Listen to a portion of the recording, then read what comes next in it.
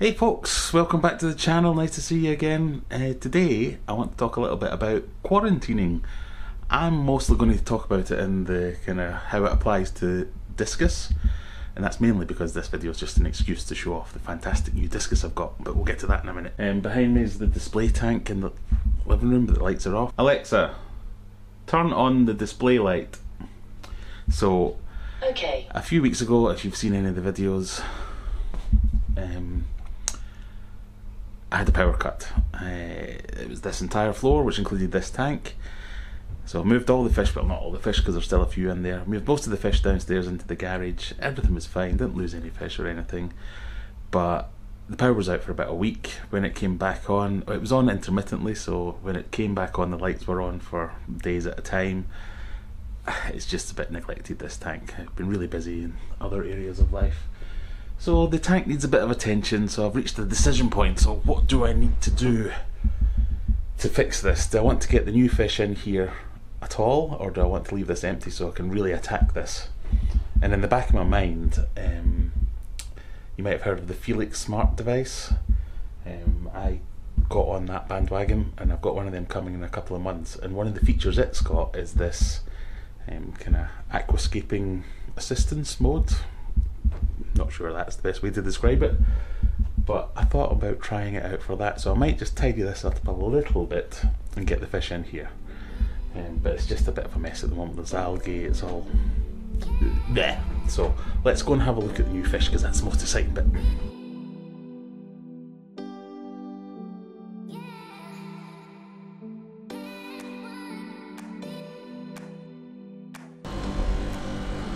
So here they are.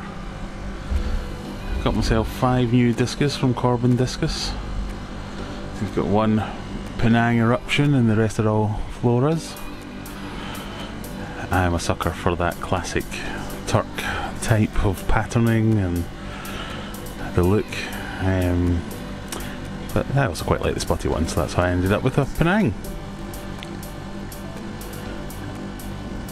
When I was picking these ones, my criteria for picking fish is basically,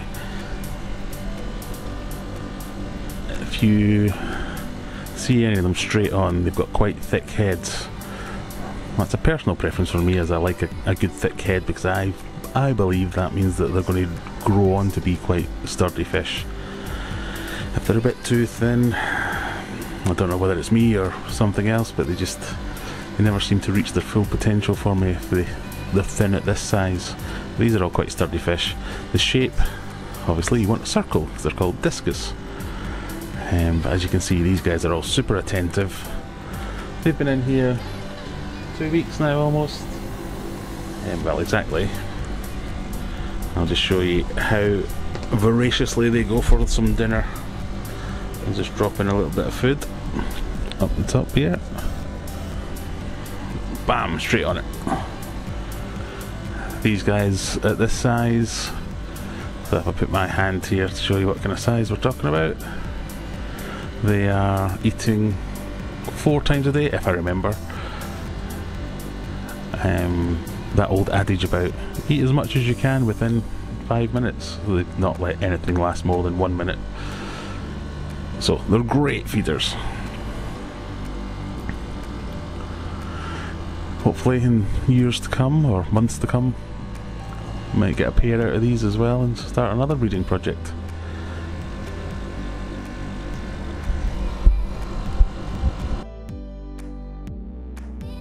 So let's talk about quarantine for a minute. This is very much my opinion rather than something you must do or you have to do. There are several methods out there. I'm just going to tell you what I do, and it's what works for me. It's something that's very common in the Discus world, but it can be applied to any kind of fish, so it doesn't matter what it is. Quarantining it is very important, and the reason that you're doing it is you're trying to stop whether it's pathogens or parasites or whatever it is from one source of fish infecting another source of fish. So if your first source of fish is your current stock, whether it be Discus, tetras, whatever that might be, and you buy some new from a local fish store, a local breeder, a specialist, whatever it might be, they come from potentially different sources, different farms, if they're wild caught, different areas of the world even. They can carry very different things. So fish A may have a disease that it can cope with perfectly well, or a parasite rather, or whatever it might be. That fish over here has never encountered this, and if they get it, it hits them like a ton of bricks and they go down hard. So this is what you're trying to avoid, and we'll talk about treatment in a while, but what the ideal scenario is, or the ideal I think, is the sacrificial lamb method, we call it. So you have tank A, which is your current fish. You bring in your new fish that you've just bought from wherever you've bought them. Let's assume you don't know anything about them at this point. Ideally, they go into a tank on their own, far away from this tank over here. You make sure you're not using the same hoses, the same nets, you're washing your hands before you deal with one tank and go into the other tank. You're trying to be as biosecure as you can. You're doing everything right, and you're going to give it 4 to 6 weeks if you're really worried, and you're going to watch them like a hawk, basically. In this sort of situation, I've got my little mini fish room, so I've got a few options. So we've got my new fish in here, obviously, and if you look over here, we've got the majority of the old fish. So this is about as close as I want them at the moment, so I've got a bit of separation between the two. Ideally I'd have them in a different room altogether, but it's just what we've got for working for at the moment. But we've got separate nets for each side of the fish room. Not using the same hoses for changing water or anything, it's all automatic down here anyway. But it presents me with a few options. I can either take one fish out of here and put it in this tank, for instance, and take one of the fish from this tank and put it in with it. A little too close for comfort, for splashes. It only needs a splash of water and you've got that cross-contamination. So what I'll probably do is take these fish all upstairs, except for one, and just move one of the fish over. Obviously not everyone's got 20 odd tanks to play with. It really is worth investing in a hospital tank or a quarantine tank. It doesn't even need to be an actual physical glass or acrylic aquarium. It could just be like a big storage tub. It's the kind of thing that you need a bit of space, but it's not something you want to set up permanently, because if you set it up permanently, then you'll run into the problem that I run into and lots of other people have run into. Whereas you set something up permanently, it becomes a permanent aquarium, and then it's not available to be a hospital or a quarantine. So bear that in mind. It seems like a great idea at the time, but it's usually not. And you're looking for various things. You're looking for behaviour. So are they fresh? Are they up? Are they attentive? Are they eating well? Are they going for food straight away? Or are they hiding? Are they sulking? Are they going dark? Are they just not looking quite right? Even if you can't put your finger on it directly. You're looking at signs like, what's their poo like? Lovely subject. Is it good and strong, or is it white and stringy, or is it lumpy? Is it segmented? These are all signs that you could be one thing or another, whether it's internal parasites, external parasites. In the discus world, we're looking for things like worms, we're looking for things like gill flukes. But the pathogens and some of the parasites that we can't readily see, we just have to monitor for them later. So in the first instance, you're giving them a good couple of weeks. Personally, I go for 2 weeks. So the fish that I've just bought today, for instance, not today, the other week, I know where they're coming from. They're coming from a good source, from a good breeder, and they've been looked after well by the specialist that I bought them from. So I know he's doing an element of quarantine, and that's not the same as your local fish shop buying in fish from a wholesaler and they sat in their tanks for a week. That doesn't really count, because they're going through so many systems, you don't know what's going on there. So you should really give them the whole 4 to 6 weeks if you can, but let's call it 2 weeks. So I get these fish in, I look at them, I monitor them, I'm happy that they're eating, that they're active, that they're happy, they're not hiding. I'm going to mark them off as safe at this point. It's not 100% foolproof, but we've got to draw the line somewhere.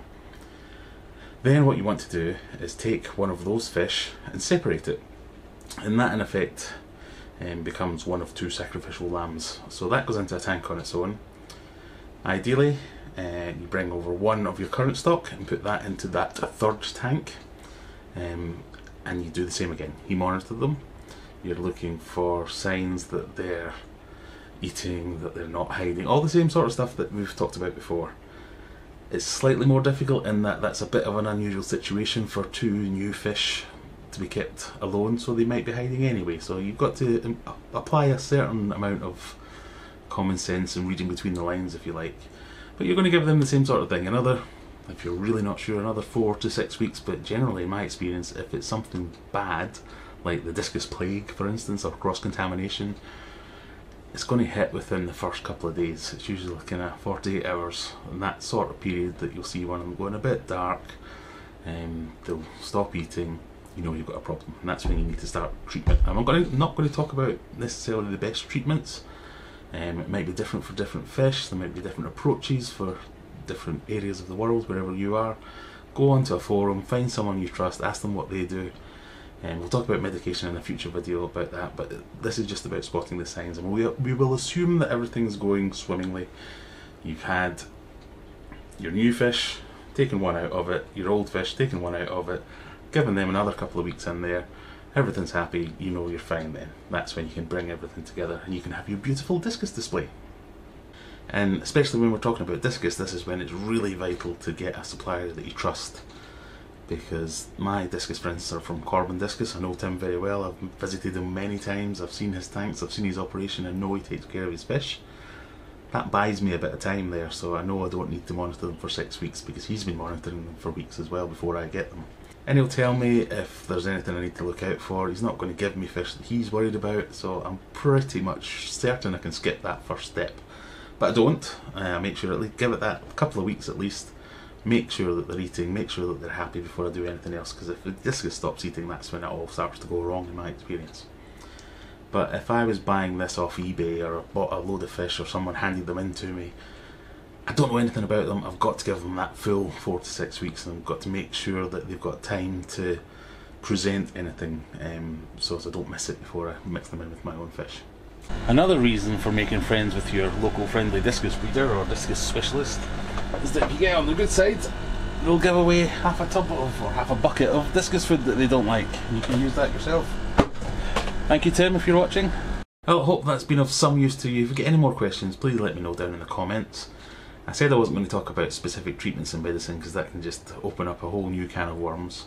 There are lots of ways to quarantine your fish. If you've got better ways, or you've got more interesting ways, or things I've not thought about, by all means stick them down in the comments. Let me know what you think.